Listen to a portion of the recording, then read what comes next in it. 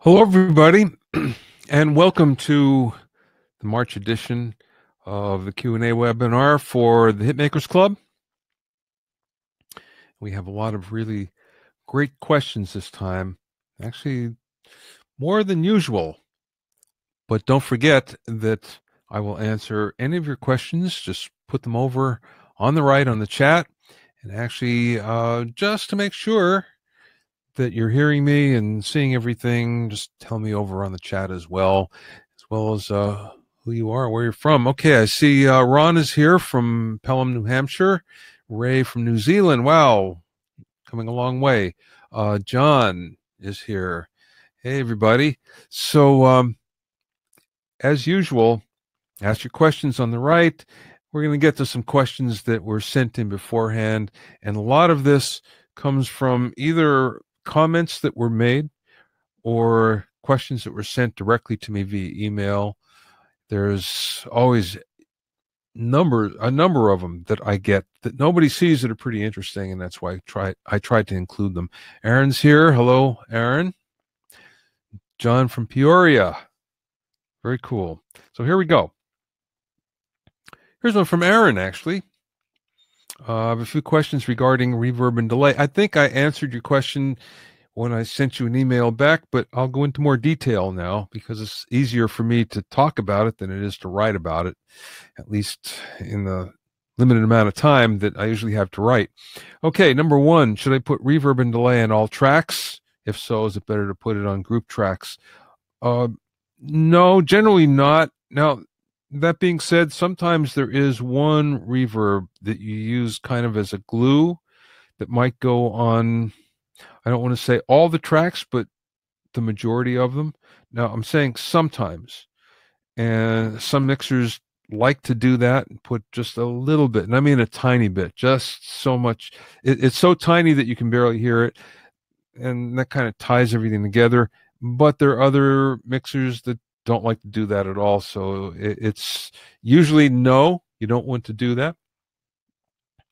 But sometimes you might. But usually it's a long reverb, and it's the type that blends in with the track, that doesn't jump out, because if it's too prominent, it's not going to work. Everything's going to sound washed out, and that's not what you want.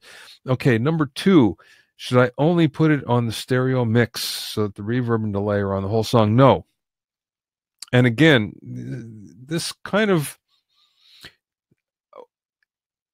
it's counterproductive. Even if you were going to put it on each track, they would each get different amounts. Because again, you kind of want it so, and I'm talking about one reverb that works as a glue.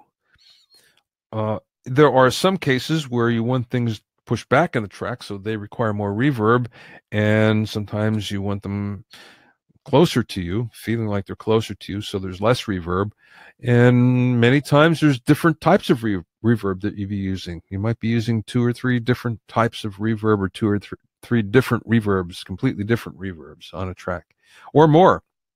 Okay, number 3, should I use reverb and delay on tracks with things like synths? Some digital audio workstation sounds already have reverb and delay on them, so it seemed repetitive to add them to the mix. Well, you're usually better off to, if you can turn it off. In other words, if you're using like a sample or something and you can go in and turn it off, you're better off to do that and put your own reverb on that fits the track better. If you can't do that, you listen carefully, and if it fits in the track, great. And if it doesn't, then put a little bit of reverb on delay that does fit in, and see if that works. But don't be afraid to use some additional reverb if what's on there isn't to your liking. Okay, hope I helped Aaron with that. Okay, from Don Naffy. Please pardon my newbie questions or question about the MMA, Music Modernization Act, and that's the act that just passed a few months ago.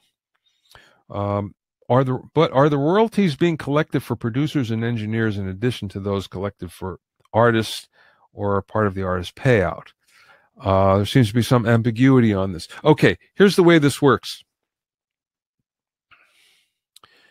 Producers can get paid. Now, before the Music Modernization Act, what would happen to pay producers? The artists would collect the money and then would pay a percentage directly. So in other words, the artist would have to collect the money first, and then they'd give the producer some money. Now, that's one thing if you have an artist that you can depend on, or an artist accountant, for instance, or financial manager. That's one thing. That always doesn't work out in a producer's favor or an engineer's favor, even though you may negotiate that deal. So the Music Modernization Act has a provision in it called the AMP Act. And what that will do is that will actually pay the producer directly. And so, in other words, the artist still has to designate it, still has to okay it, because it doesn't automatically happen. So you don't automatically get 5%. Basically, the artist says, yes, this is okay, and then the money gets paid directly to you. So it's a little bit of both, in that once the artist signs off on it, then you're getting paid directly from royalties. As the artist gets paid, so do you. And that's the way that works, Don. Oh, I see a few more have come in. Michael Jones is here. Brian from Wisconsin. Hello, hello. Okay, here's one from David Hill. Can you tell which services provide a one-off all distribution model? I think Spotify Prime does this, but I'm researching what else does it. That is, sign up and get distributed across, say, the top 6 streaming services. Okay, so obviously you can do this from CD Baby and TuneCore and DistroKid and Ditto Music and tons of others. They're called aggregators, and they basically will do all that for you.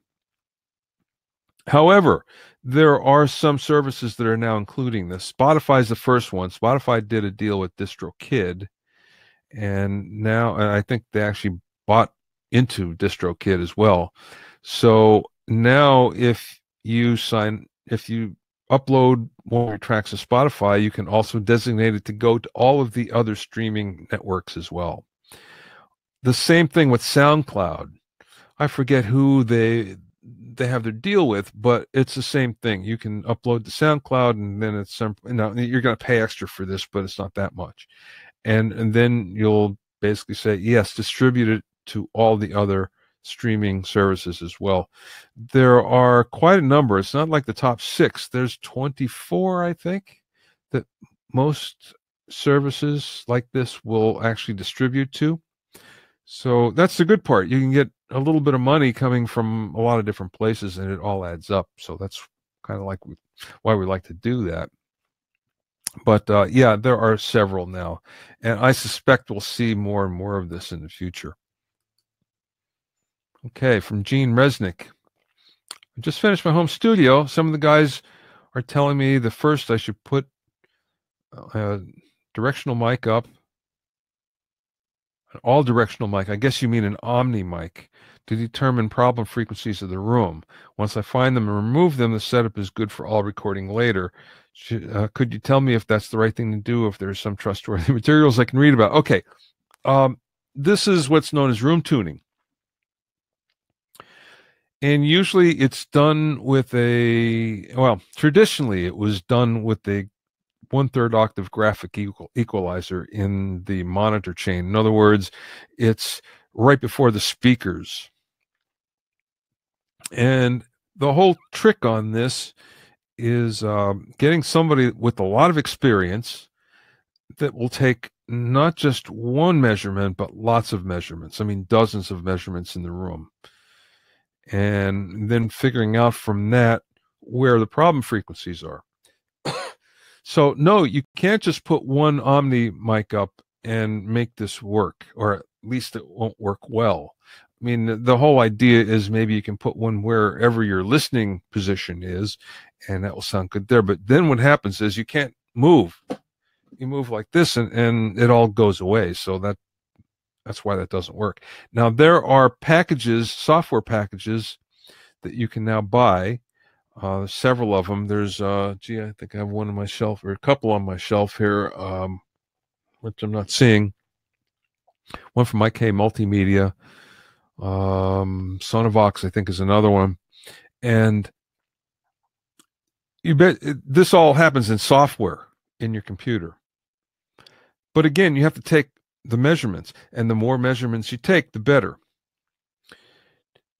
Personally, I've never found them to be helpful to me.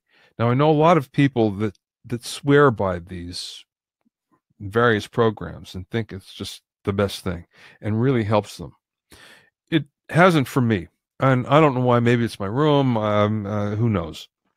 Speakers, combination, I don't know. But I like it better without any of that room correction that's happening. So here's what I've always believed.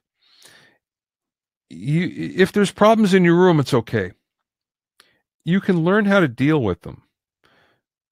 But it takes some experience, and what that means is you have to keep on playing lots of tracks, and not your tracks that you think sound really great. And you get the highest quality ones that you can, and you play them back. And I mean, these are tracks that you know sound terrific by major artists that you really love. And you put them on and you hear what it sounds like in your room. And then you try to make your mixes sound like that. And that usually takes care of all those problems, because you know what the good mixes sound like, so you're just trying to duplicate that. And if there's problems with those, you know what they are, so then you can duplicate that as well. And that's how I know most people have done it.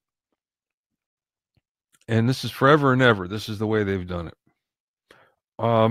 So, you know, that's the traditional way to do it. You can use the software room correction, but again, the whole trick is you got to take a lot of measurements. It does take time. It's not something you just put a microphone up and hit go and it happens for you.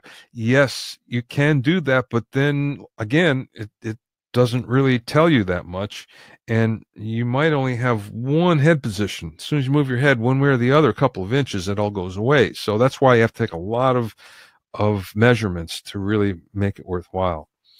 Okay, I hope I helped you on that, Gene.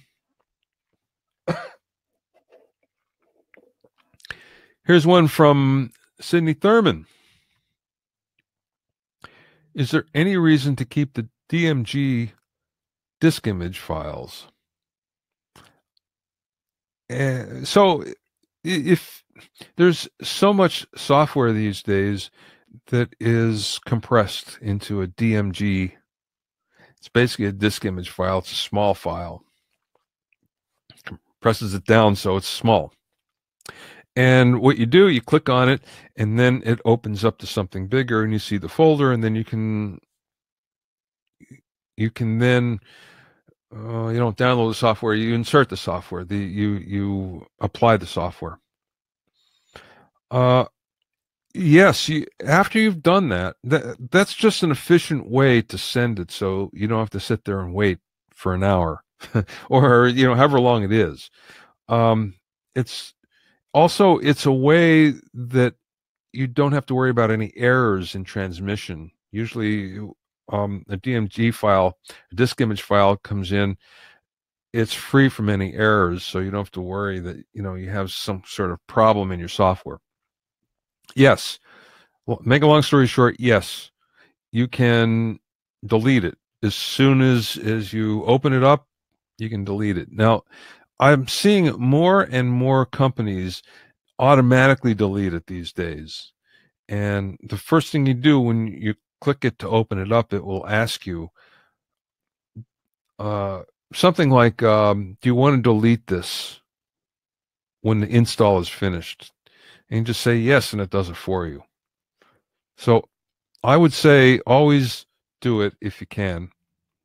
There's no real reason to keep it. See, Jen is here from San Francisco. Hi, Jen.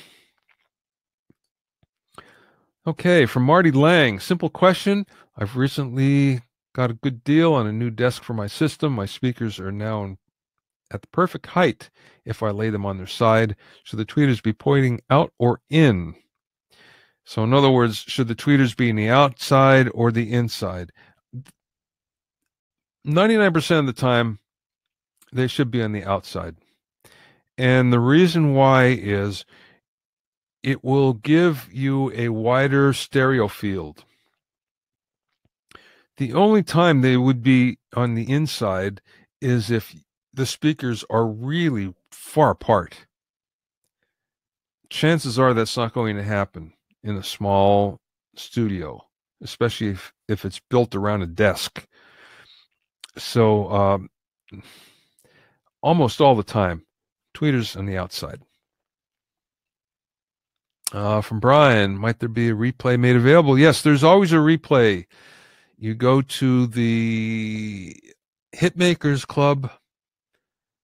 I think I'll say Hitmakers Club Q&A sessions on your dashboard. BobbyOwsinski.com, BobbyOwsinskiCourses.com. Don't forget, if you have any questions, put them in the chat on the right, and I will get to them in a little bit. Okay, from Mary Allen. I'm considering the Sony MDR7506 headphones. I want flat response headphones that don't color the sound. Which headphones do you recommend? Well, I have a pair of Sony 7506s, and I've liked them, to be honest with you. I've used them a lot. I don't use them anymore because the ear cups wore out. I know I can buy new ones and put them on. I just haven't gotten around to it. I really like these that I'm wearing for an all-purpose, really good set of headphones. These work great. They're Audio-Technica's ATM 50Xs. I think there's a new version, an XM or something like that. Honestly, you can't go wrong with them. They sound great, but the Sonys are cheaper. They're about $50 cheaper, I think, and they work great. You know, it's funny because those, I think, are one of the biggest selling headphones in the world, and as professional headphones. And the reason why is they're kind of a standard in broadcast. So if you look and you look for somebody that's actually out doing live sound, live meaning audio for a video, on a video shoot, usually the sound person is wearing 7506s. But that being said, you can't go wrong with them. They're nice on your ears. They feel good, and they sound pretty good. Ron asks, well, I'll get to that in a little bit. Good one, Ron. Okay, from Neil. Hi, Bobby. Loving the course.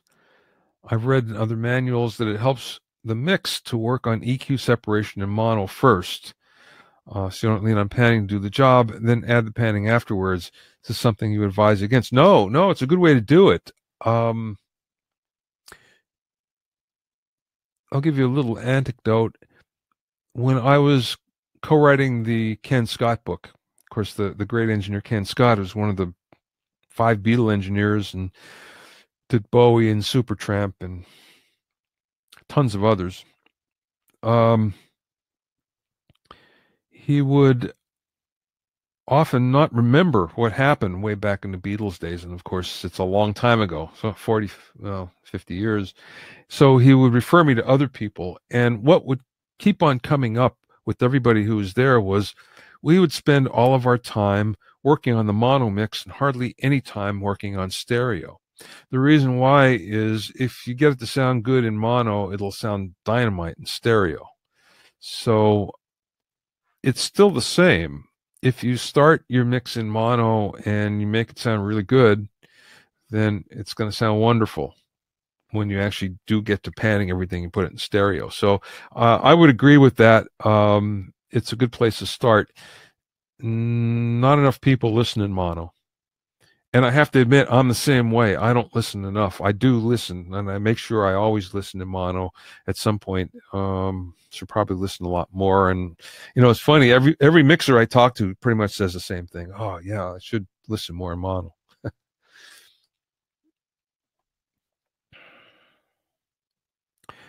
Andrew asks, how do those big major labels have their music sound so loud?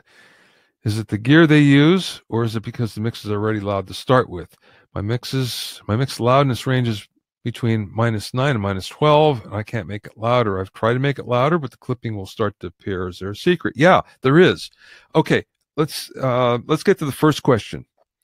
How do those big major labels have their music so loud? Well, it's mixed loud, first of all. It's and the reason why it's mixed loud, this has all changed in the last 5 to 7, 8 years. Mixers will mix it as loud as it can, and it used to be they didn't.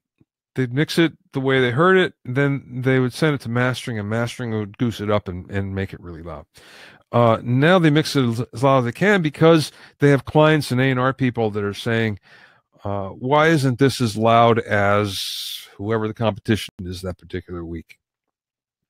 So as a result, what ends up happening is they mix it loud. And then they send it to mastering, and mastering makes it louder. So that's how that all happens. Now, if you can't get your mixes to sound loud, there's a foolproof way. It's always worked. This is the way they've done it, from the beginning in mastering. On your mix bus, you put a compressor, then you follow it with the limiter, and it has to be a new look-ahead digital limiter with a ceiling control. That's the whole secret. You can't use an 1176 limiter. That doesn't work. A mastering limiter. Let's put it like that. Just find a mastering limiter, and usually that will allow you to set the ceiling where it's never going to overload. So that ceiling is usually minus 0.1 dB. Might even be less, but you can be safe, minus 0.1, minus 0.2, somewhere in there. And that way you can make it as loud as you want. It's never, and that's the peaks you're probably having a problem with right now. You're mixing between -9, -12, and you're still getting peaks that are overloading. That's because you don't have a limiter on. Put a limiter on, mastering limiter, and you're never going to have a problem. You can get it as loud as you want. Now, there's such a thing as too loud. If it's too loud, it will cause listener fatigue, and people just won't like the sound of it. So, you have to kind of gauge that. It doesn't always work. I go in, I have friends that are top mastering engineers. There's 2 of them right at the street from where I live, and I go listen to what they're doing, and a lot of times they'll do one of these things. I couldn't do anything with it. Listen to this, and it looks like a 2x4. There's no dynamics at all, and they just kind of look and say, I don't know what to do with it. So these are top people. So anyway, that's one of the things to think about. Okay, from Aaron Johns, another one from Aaron. I run into the snare, hats, and sometimes cymbals fighting for space. I'm guessing the best way to combat that is manipulation via EQ. I'm also wondering if sidechaining would work well. Yeah, sidechaining works, but I'll tell you what, that gets really complex. You do that stuff when nothing else works, usually. But the easiest way to do this is use a high-pass filter. And on things like cymbals, you can high pass them pretty high, and it won't matter. I mean, they'll still sound like cymbals, and you'll get rid of a lot of that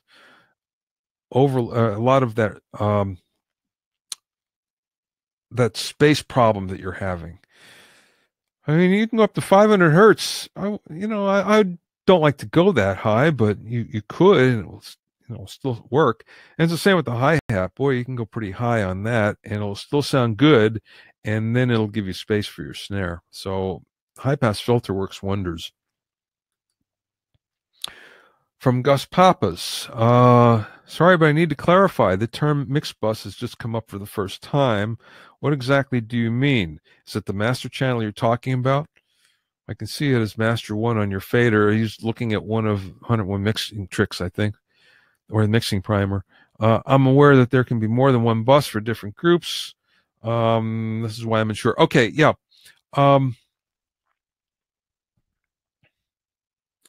If we go back to the analog days, your master fader, sometimes it was called master, sometimes it was called mix, sometimes it was called the 2-bus, the number 2 bus, meaning stereo bus. Sometimes it was called stereo bus.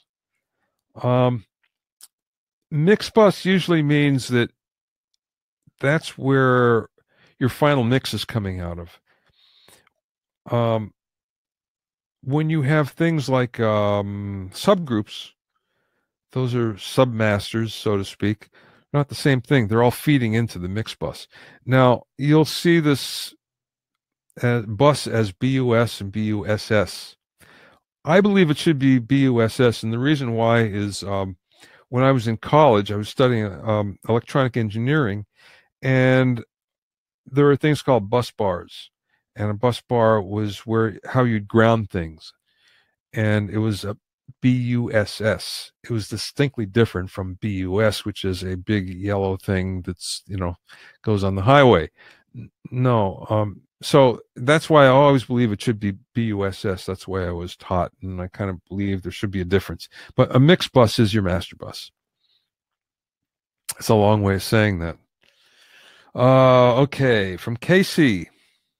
I love all your books. I was recently reading over the monitor placement section, Mixing Engineer's Handbook, with the equilateral triangle and listening environment. However, when I see any of my favorite mix engineers, I almost never see them sitting in perfect stereo, and most of the time their monitors are sitting on the console bridge with the tweeters at least a foot above their head.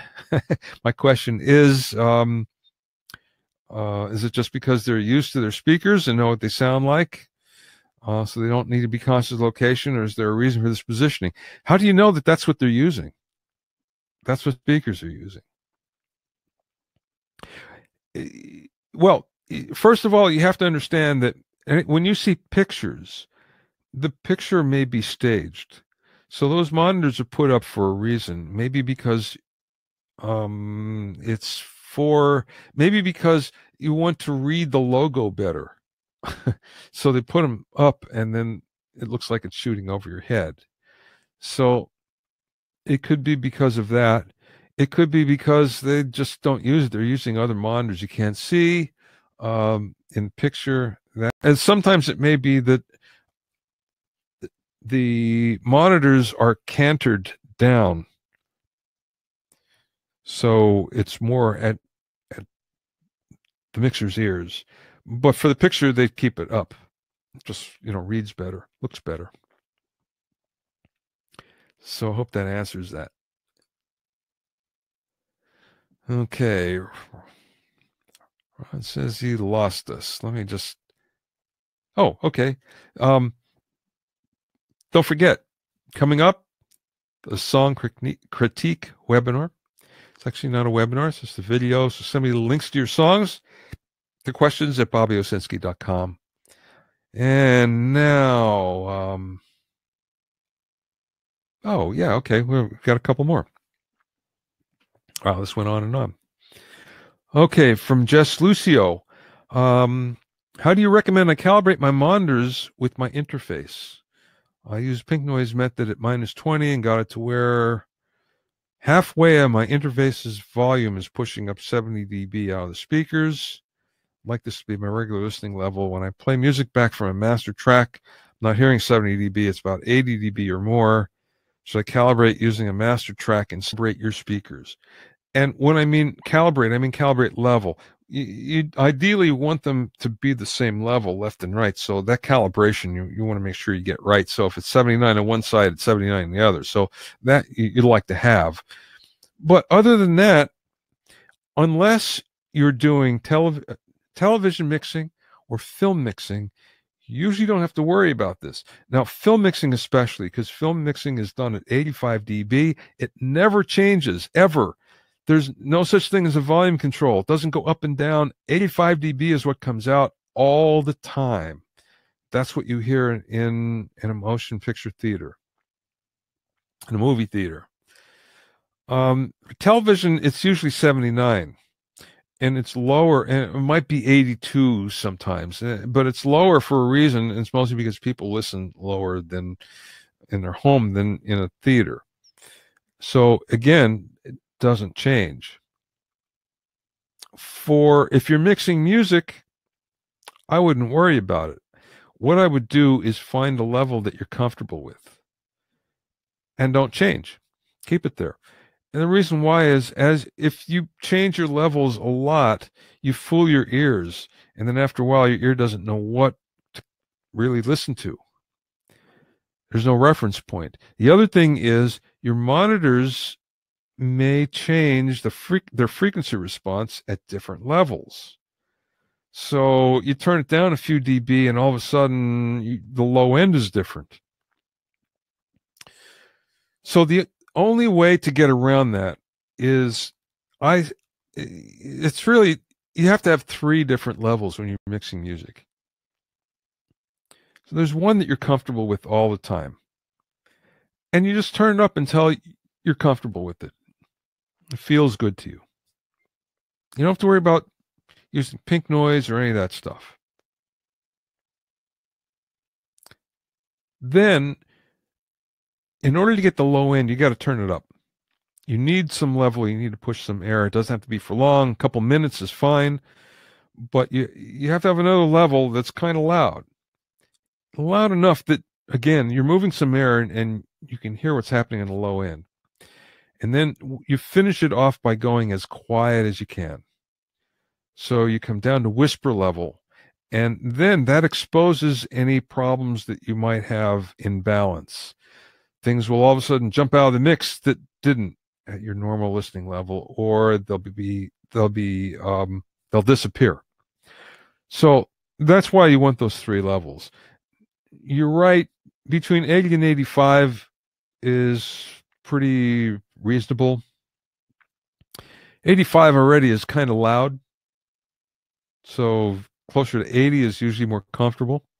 One of the reasons why when you try to calibrate is I don't know where you're introducing the pink noise, and I don't know how you're playing back your mastered track, because you may be,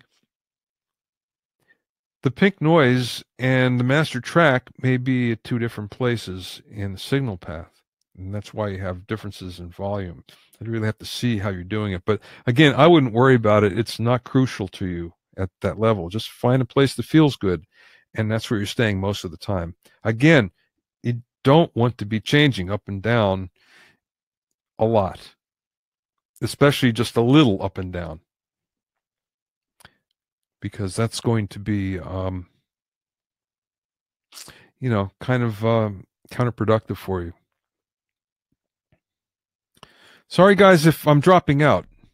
I'm not sure why. I'm thinking that it's an internet problem. I see lots of questions. We're going to get to them in a little bit. This looks like something from last time.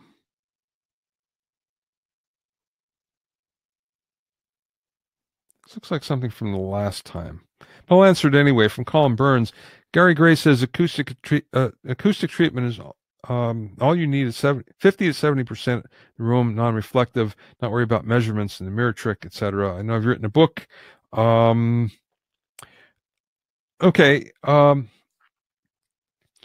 Gary's mostly right, but here's the thing. If you're going to have your room non-reflective, 50 to 70%, it doesn't take that much more effort to make it right. And what you're trying to do is provide a reflection-free zone around yourself on both sides and the ceiling. It really doesn't take all that much more work to do it right. So why not do it? And that's the way I look at it.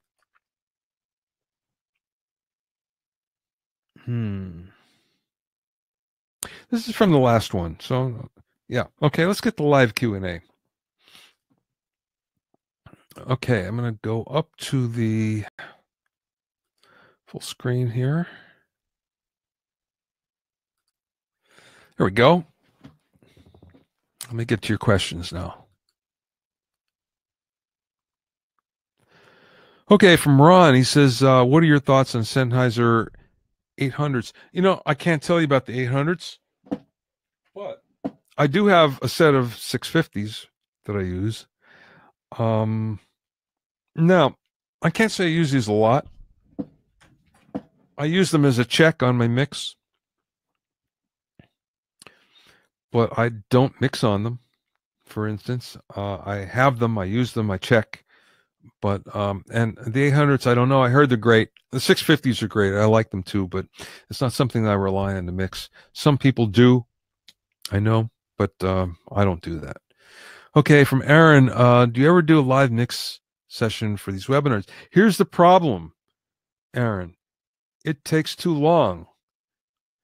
Do you want to sit for 5 hours on a mix session with me? You'd be bored for 4.5 of those. That's the problem. Doing a mix it's long. Gee, if I did 5 hours, that would be really fast. It's nothing to do 12 hours on a mix. To spend 6 of those on a vocal, you'd be bored to death. So that's one of the big problems, and that's why I don't do it. Can I do it faster? Well, yeah, but it's not a full mix. It's not what you're looking for. Mixes take a long time, and a lot of it is trial and error. A lot of it is experimenting. A lot of it is just trying to dial stuff up. A lot of it is, you'll do it for an hour and you have to take a 10-minute break and then come back. So again, most of the time it's really boring. And that's why I don't do it, and you don't see other people do it either. Okay, from Ray, when submitting music to CD Baby for release, is it best to send files at -9 LUFS? Guess they're just lower level. No, just send them your CD level. Don't worry about LUFS level. Unless you're sending something to a television station, you don't have to worry about LUFS. Don't worry about it. Or for a game. Sometimes, like I know Disney does everything at -16 LUFS. But and what they'll do is, if it's something for a game, or if it's something for TV, they tell you the LUFS level that they want. The LUFS level for television is usually -23, something like that. But other than that, no, don't just make it sound good, because it's going to change. You send it to CD Baby, they send it out to Apple Music, and they change the level to -14. You send it to or -16, I think. You send it to Spotify, and Spotify goes to -14. Some of them, they're all over the place. They all change it. So what's the point? Just now, I know where you're doing 9 LUFS, but I wouldn't worry about the LUFS. I would worry about the dynamic range. If you have lots of dynamic range, it's going to sound better. Aaron says, would that be an adaptive limiter? You're talking about the mastering limiter. It could be adaptive, but that's not the deciding factor. You want a mastering limiter that has a ceiling control on it. The ceiling control is important. The ceiling control basically means the level is going to stop right here, and it's never going to go beyond it, ever, ever, ever. And that's what stops you from having overloads and overs. And usually it's set at -0.1, so -0.2 or less. That's why there's no overs if you do it right. Okay. Okay. Michael Jones. You mentioned before that we no longer listen to music in mono. But when you go to a shopping mall, isn't that in mono?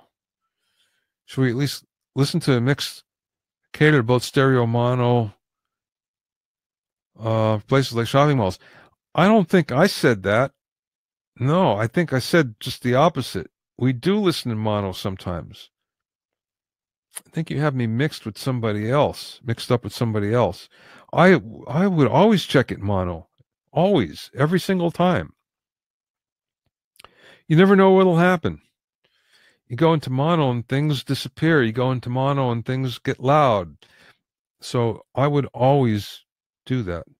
Um, Now, the majority of the time we listen in stereo, but not all the time. So I don't think I ever said that, or you misinterpreted what I said. Okay, let's see. I don't see any more questions. I think we're good here. So that being said, let me put this up. Thanks so much for being with me today. Thanks for all your questions. Again, you can listen to a replay. I think you're going to automatically get an email that will give you the replay link. And that replay link is different because what that's going to show you is all the chat as well.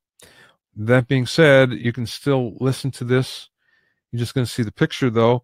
And if you just go to Q&A section on your HMC dashboard, you're going to see it. So if there are no more questions, thanks very much, everybody. And I hope I helped you out here. And send me your questions. Send me your songs. Send me the links to the streams of your songs for the song critique webinar.